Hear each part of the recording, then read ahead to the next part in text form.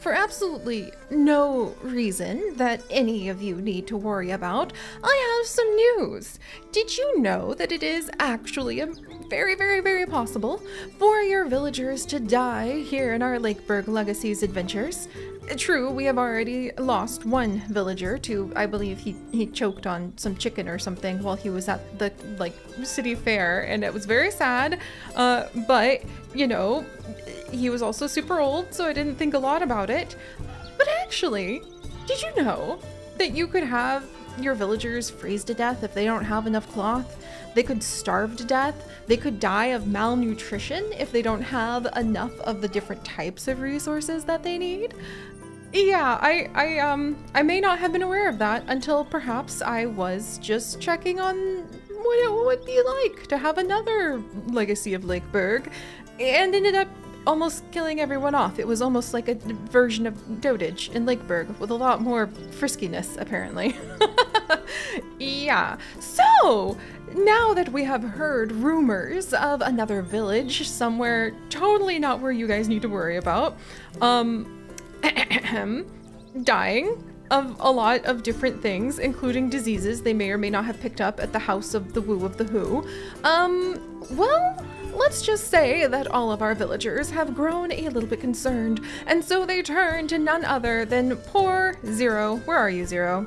They turn to none other than poor Zero.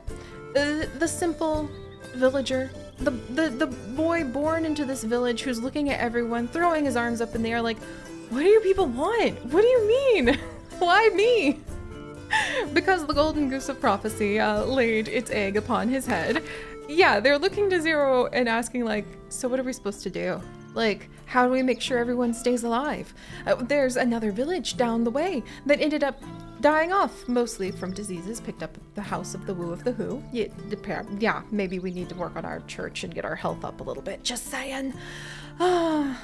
And, well, he is mostly baffled that they think that he has any concept of how this might be best done. However, I guess he just kind of glances into his kitchen and he's like, maybe our pantries need to continue to have the things we need, like the fish, the bread, the wood, the vegetables, and the clothes that Zero eats. And I'm trying to remember, so when the citizenship levels go up, that's where they have, let's see, so our essential needs always need to be met. Clothing, veggies, wood, bread, and fish. And that's good to know, because maybe I had a few people freeze to death in another village very quickly when I didn't pay attention and was just like, build my pretties, build. I used up all the wood I'm building. Oh dear, and then everyone died. Anyway, let's not talk about that cursed place. We're trying to step away from our Dotage adventures in this anyway. And instead, Zero is going to kind of wave his arms at that, and the villagers are going to quickly confer and see that perhaps we are abundant at the moment on new clothes, but you see, we have a whole bunch of new villagers who have been born. And we have a whole bunch of villagers who are thinking about having even more babies. In fact, that's one of the things that the villagers were going to discuss with none other than Zero today, was going to be the fact that a lot of our villagers actually do want to have more children, but they don't have the room for it. And oh, what should they do? Like Zero, like right here in the Grimnail family. Their child M is already 9, and Cass and Light have actually been desiring a new child for their exceptionally perfect 100% loving relationship for quite some time. But what will they do? Whatever will they do when there's not enough room? Well, the goal is going to be to try to expand a little bit, but let's also focus on the fact that perhaps we have a few larger houses, like the Silkflea household, who happen to have this huge house where you could have 2 kids, but they're very old and they have no desire for children. So what should happen? Well, maybe, just maybe, there's this idea that perhaps into the smaller of the houses, let's see where we are going here, obsessed, and then let's see, none. and then obsessed, and then I'm making sure that we pick, okay, they have room. These guys do not. So maybe, you know, the Silkfleet family moves into this smaller house, and maybe over here to this, hey, where'd it go? There it goes. To this larger house, we now have waiting for the stork. They're just like, boom, there's enough room for a kid. It's happening. And that's something else that the villagers are beginning to understand. It's not like we're kicking all of the old folks out of their house so that we can go ahead and have room for, you know, the younger generation to have more children. But we're kind of doing that. So we're actually going to move some people around, but maybe we'll be nice about it and we'll just say that that's because this family, the older people want to be closer to the conveniences, you see. That's totally why we're doing it. Totally not just kicking people out because I need room for people to have like a lot more babies. Insignificant wish for children between Deer and Mal. I think that's because of their age. Yeah, they love each other a lot, but like they're getting a little older. Oh, that's funny. Okay, wished for and then obsessed with Silene and Rain. See, this is nice. We'll look for like the people who are obsessed with having more children but don't have the space. And also, I just remembered, you know how we're always trying to figure out like, Zero, where the heck did you go? I can't find you. Let's see. This is a younger family too. So these guys don't want a baby right now because they have like a 3-year-old, but they will want one. So let's see, these guys too. We're gonna move out all of the younger people. Yeah, Lynx and Mars are like, no, we also have a new baby. All right, and then everybody, baby wish none at the moment. Traits, oof. Oh my gosh, Meg, Art, I don't remember you guys having such a bad relationship. That might be my fault. I'm going to investigate that later. Let's see, desired between these two. Okay, maybe I just like bumped out most of the village from their houses. But that's because, you know, like, look, Jurassic and Sky, they definitely could potentially make a little room for a young family who kind of want to expand. And I might end up just, and see, like, the Bell family, Nalina and Penny, you know, again, sister and far away might want to have lots of children. Ember, Latte, they've got room over here for another, like, family to move in. And this is actually what I'm going to do. Also, because I have so much, like, difficulty finding where the heck Zero has gone. Watch this. Watch this. And now. Hey, wait a second. He was supposed to be at the start. My idea was that by putting him in the first house, I thought I was going to have him be, like, the first family. Dang it. Well, oh well. Now I know where to at least find him there. All right. So we have room here for one of the younger couples, too. And then we have room here. Because we need the wood for being able to build so many things, including being able to go ahead. So wished, wait for stork. All right, and now we've used up all of the like closer places that have room. All right, back into all these random houses then, people. Sorry I shuffled you around, but you know, it was for the sake of like the stork being able to find places easier. Okay, almost there. All right, and oh wait, nope, it's occupied. There we go. There. Okay, everyone's been shuffled around, but I think that that's actually going to make things a little bit easier for us to have room at the inn for more children, so to speak. At least until we're able to get a lot more wood and a lot more of the hearts so that we can go ahead and actually expand even more. Also, I could have sworn, all right, maybe if I was hoping so badly that that would rearrange people so that I could actually find them easier. Oh, whatever. Okay, so any necessary needs? Little Thunderheart, what a fun name. Needs to go ahead and be apprenticed out to someone. They could be an apprentice baker. And let's see, they're actually really good at dexterity, so they could also a healer. Look, kid, I know you have an aspiration for food, but you're young and malleable, and I might be able to go ahead and like get more healers. So you're gonna come over here. That could upgrade your knowledge, and we'll have to see how that works out for us. I'm still figuring out how to like upgrade the different skills and like change aspirations. So eventually I'll get there, but there we go. All right, so that was, as you guys are often familiar with, a lot of talking, not a lot of action. However, that's because I wanted to make sure everybody stays alive. And let's make sure we have, oh, I forgot we have like the big bartering that we can do now, which is very useful for if we find ourselves in a big pickle. Oh, and I wish we had more jewelry because that would be so nice to be able to get like 700 gold just like that. But we're low on gold, we're low on hearts, and we're low on babies. So, let's see, and also, so all of that said, without further ado, let's carry on. And kind of keep an eye on our villagers. Let's see, Mal and Ever are acquaintances, thank goodness. They can have all of those little things happen, and oh my gosh, hang on. Kitty literally touched cats. Oh, Jurassic! Jurassic has died from a boo-boo, or so he thought after stubbing his toe on a misplaced toolbox. The supposedly minor bruise quickly flared into a moderate infection, followed by a fatal dose of incurable gangrene. No, Jurassic! Rest in peace, oh my gosh. You have left behind a broken-hearted Sky, but, you know, I'm really glad that you were able to make it as long as you did, my friend. Darn.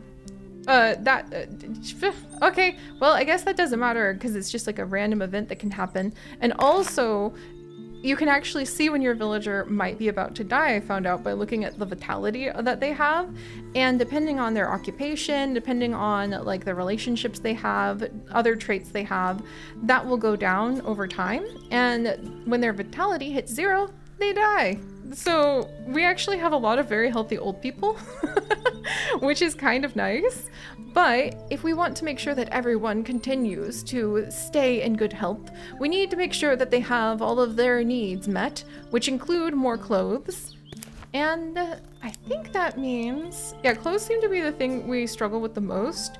I also have learned that this ambiance, the worker ambiance, has tremendous scaling big good effects. If you can really keep people super happy with the relationships at the workplace, oh my gosh, does it pay dividends down the road.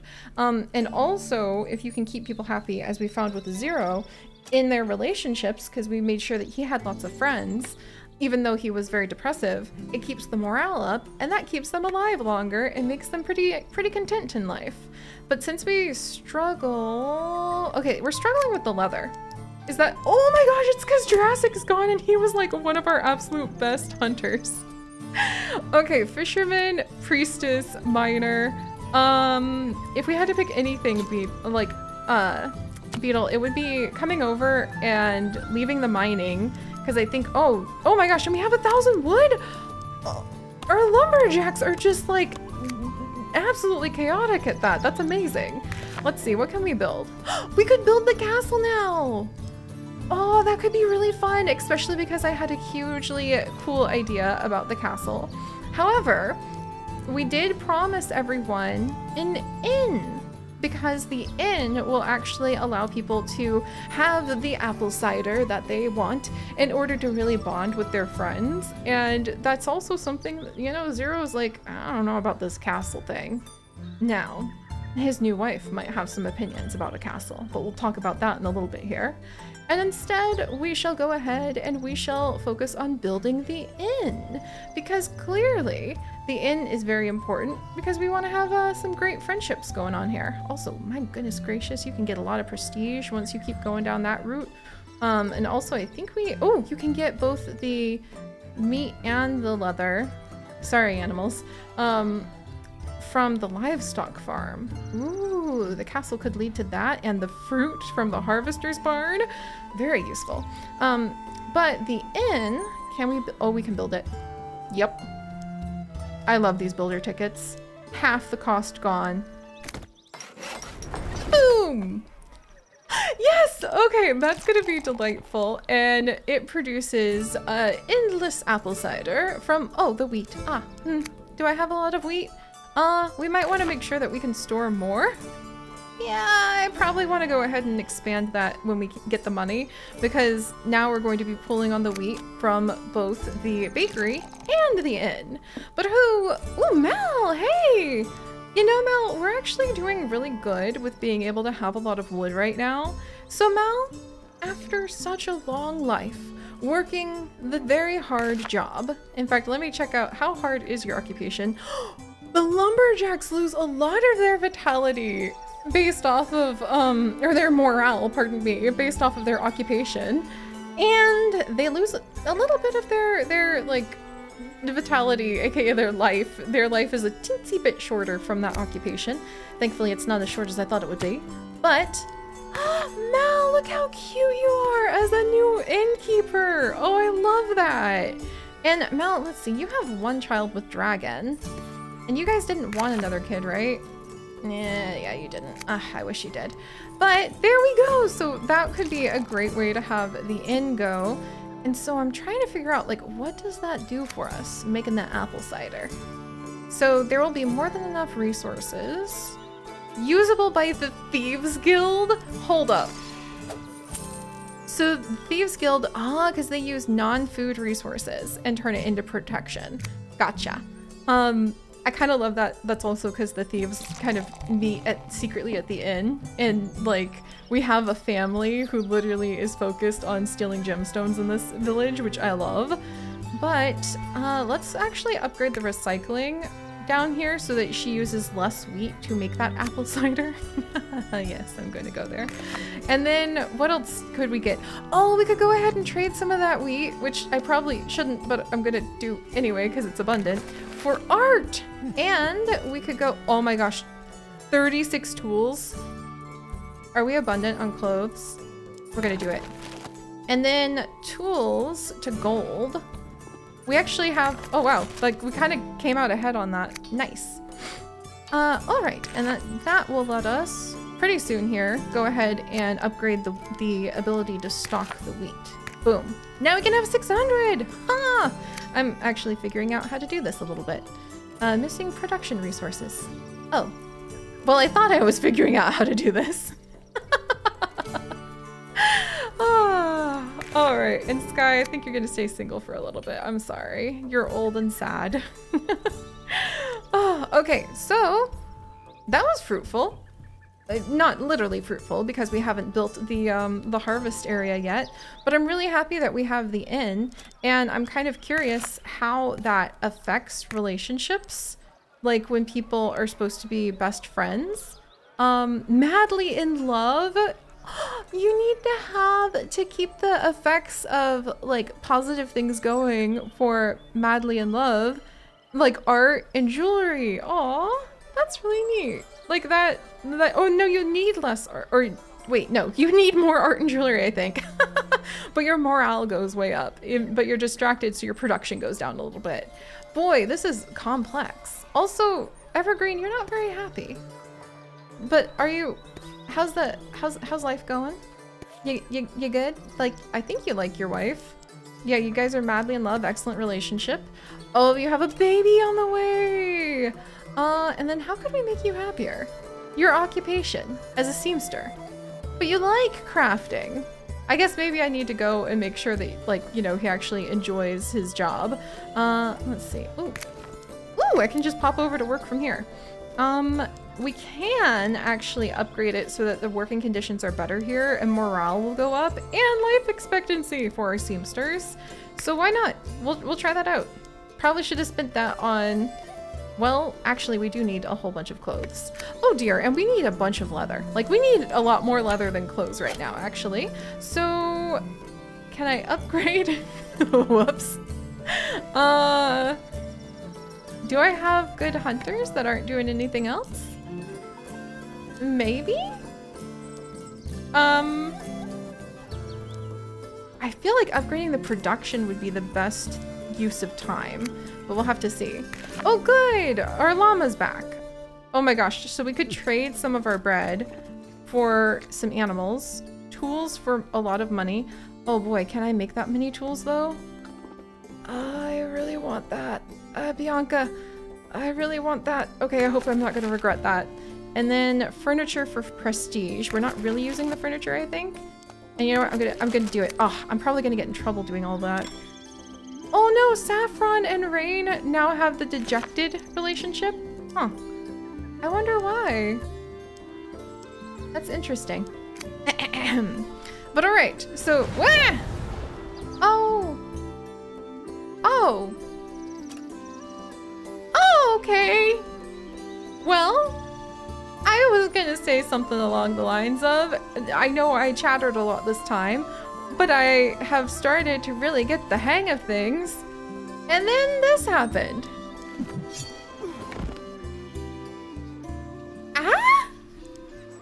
We have assassins? We don't even have any royalty to assassinate yet. Oh my gosh. So when we come back, definitely need to figure out how to make more of those weapons as quickly as possible. Oh my gosh, and here be dragons. There's just drama going everywhere all of a sudden. Let's see. Once upon a time, there was a mighty dragon. Hidden in its cave in the middle of the forest, it slept atop a hoard of gold. So this has a little M, and Cass and Light, who all happen to be, I think, like, yeah, that's their little family. And actually, Light has a perfect match, like, family relationship with M, his daughter. That's amazing. And I think they're telling her a bedtime story, which is absolutely adorable. So, let's see.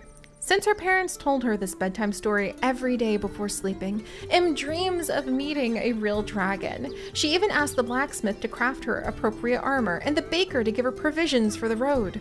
Her parents are a bit concerned about this obsession. Should they tell him the truth? So we could say dragons don't exist. Effects. So,